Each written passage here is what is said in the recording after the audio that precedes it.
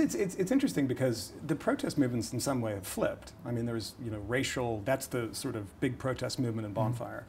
And now, despite the crash in '87 and, you know, this image of the avaricious capitalist, the Wall Street, Oliver Stone sort of nonsense, not a huge 1% Occupy Wall Street movement. It's the racial end. Now you don't, as you point out, you're not going to have these kind of Sharpton type protests, but you do have protests against Wall Street now. What has changed? I mean, in your piece, you talk about this being a kind of computers and, you know, acres of them making decisions and stuff.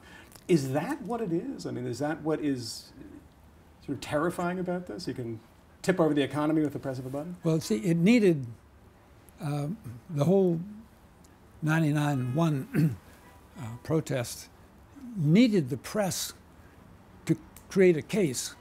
But this country has no class feelings. I mean, you can manufacture a class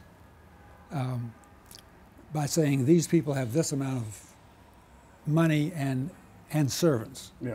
And you can call that an upper class, but people cannot act as if they're part of a superior class in this country. I remember once being with my father. I was very small and went to a service station, and he rather peremptorily told the mechanic he wanted this done, I wanted this done immediately. And the mechanic said, "Don't get your bowels in an uproar." And my father actually laughed afterwards, and he said, "You can't do that stuff anymore." And that really is, you cannot pull rank.